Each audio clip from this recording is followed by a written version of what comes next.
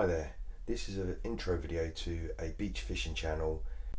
I will be sharing tips and tricks and methods I use on my beach fishing. So please subscribe, like to keep up to date with any new videos on this new channel. Tonight I'm going to do some bass fishing, specifically targeting bass with rigs that I've made at home. So I'm using quite heavy lines.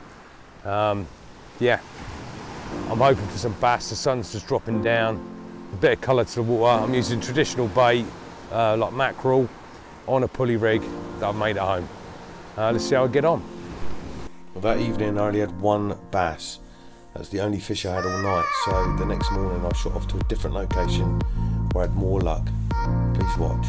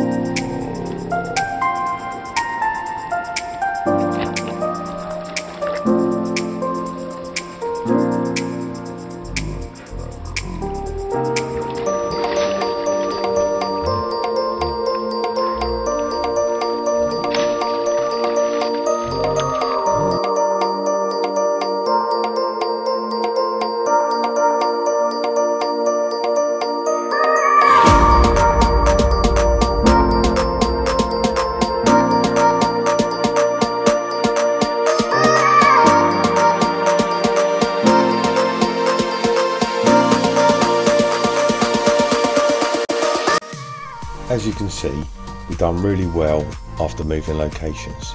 We had plenty of wrasse, some real tiddlers and a really good sized one. Not quite the big bass I was after the night before, but all in all a good session. Towards the end of the session I had a nice black bream in size. All our fish went back except this fish. Tried putting him back, didn't want to go, so I took him home and cooked him. And there's a short video to show you what I did. The current size currently to legally take home a black bream is 23 centimetres. This black bream is actually 30 centimetres, so well in size.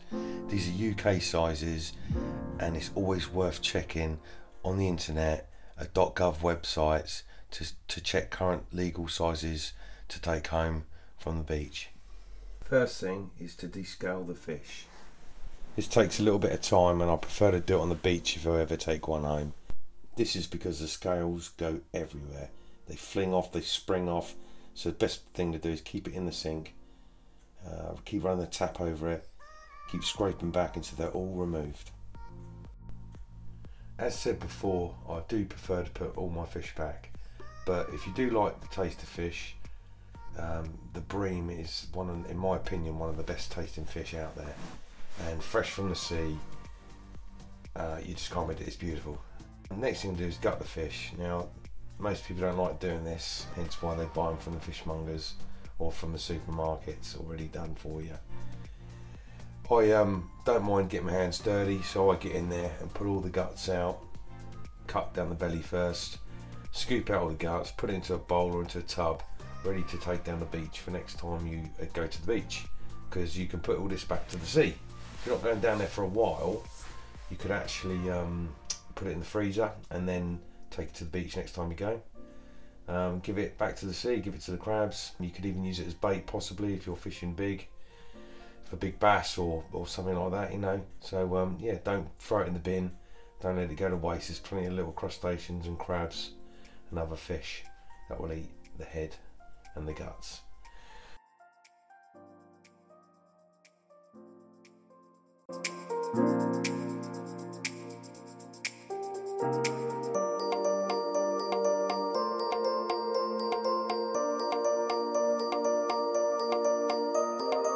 Now, I'm not a fishmonger. When filleting, I try and get as much meat off of the bone as possible. So I do like to fillet my fish and then fry it, which I'll show at the end of this video. It doesn't take long to cook at all.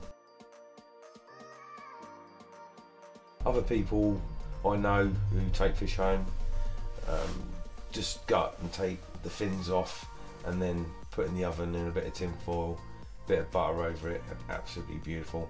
You get loads more off it that way, but it's very bony. You have to spend time picking the bones out.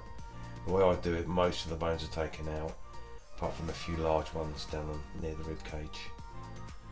So yeah, just keep it clean as you're doing, and you know, wash your fish off as you go along, as you can see in the video, and yeah, do that both sides. When done, I'll show you how to cook it.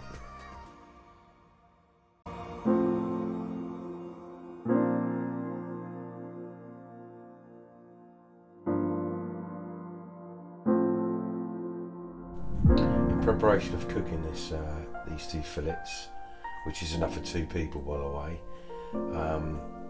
you need a non-stick frying pan and a decent knob of butter, preferably organic, grass-fed butter. That's the best I've found for taste. A bit of salt, a bit of black pepper, that's it. This fish is so nice and mild, I would call it, that I wouldn't recommend squeezing lemon all over it, or adding any tarragon or any of these fancy herbs, etc. Well, now the fillets are ready, we're going to add to the pan. Put skin side down first for a couple of minutes on a medium heat until golden brown, then flip and cook for a further few minutes until it's white all the way through, all the meat's white.